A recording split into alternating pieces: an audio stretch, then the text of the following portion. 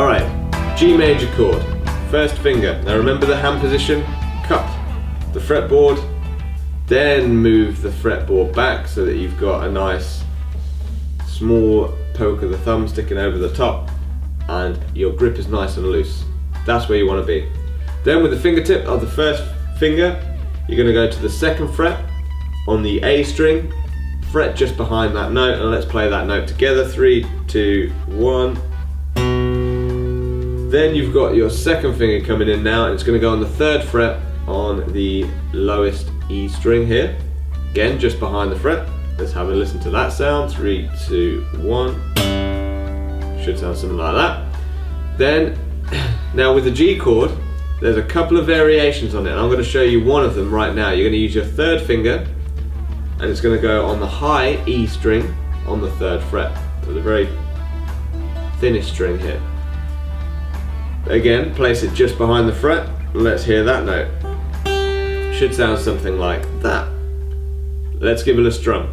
A beautiful G major chord sounding out there. Now, a couple of common problems. The first finger often mutes the strings below it, because in order to get this sort of reach here, to get all of these strings in, the first finger sometimes dips down and sort of flattens across the other strings, which deadens them, so you can't really hear them. Make sure you're just behind the fret on the tip of the first finger, and as you bring in the other notes, don't let that move around. Keep it in the same place as you play and place the other fingers. For more helps, hints and tips on this, it's on the level 1 course about chord changes, okay? Check it out if you're struggling with fingering these particular chords. So that's the first type of G major chord. There's 2 more of this. The next one, or variation of this, is using the 4th finger instead of the 3rd finger where this is. So if you introduce the 4th finger, try that one. Totally personal preference what you prefer to do, whether you use the 3rd or the 4th finger. Totally up to you. Don't let it worry you, just choose the easiest one that you find for you.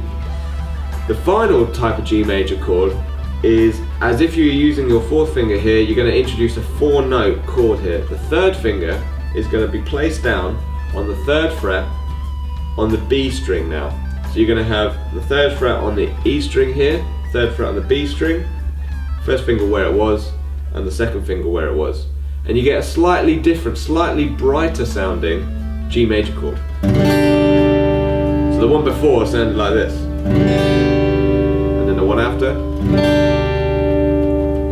Now what you're doing there is you're changing the notes within the chord. This is a little bit of theory for you, but you're not changing the notes of the chord, you're just reordering them. They still contain the same notes. If you were to work out each note within this chord, you would see that there are just G's, B's and D's, which make up a major chord. But you're doing a different voicing of it. Slightly different order of the notes of the chord. So you get a different voicing, different voice, sounds quite nice. That one's used a lot in pop and rock music because they quite like that sort of brighter sound as opposed to the more mellow one. G major chord, done, good job. Remember to introduce this into your chord practicing regime and start incorporating it into changes between all the other chords that you've worked on.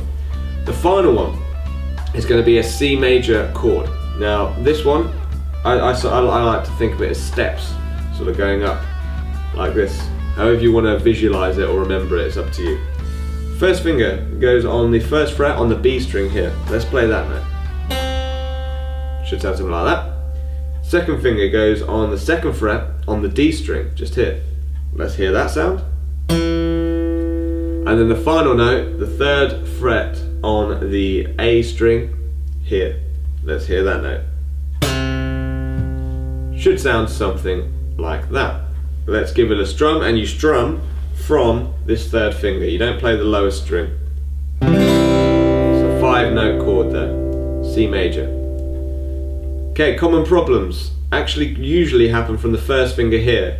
Usually flattens off and mutes the string above it. Make sure that it's pointed on the point. And more than any other chord, when you bring in these 2nd and 3rd fingers, make sure that this 1st finger doesn't move around too much, because then you're going to get in trouble, because a lot of people bring in these other fingers and it moves the 1st finger and mutes things off. So again, pick each note of the chord and make sure that each note is ringing out clearly, and if it's not, readjust, trial and error until it does. And again, see the level 1 course if in doubt. Okay, well done. Good job, guys. You've done a warm-up exercise on this, hopefully building in the synchronization between the two hands, getting used to alternate picking, and you've learned 2 open position chords all within one part. Now, I hope that you've enjoyed it. Don't forget to share. If you enjoyed the lesson, head over to your Facebook, tell your family and friends, post a comment on YouTube. Even just a small act of subscribing is going to make a big difference to the community, and hopefully we can grow and keep the service free and introduce more and more lessons for you guys to learn guitar, because that's what it's all about.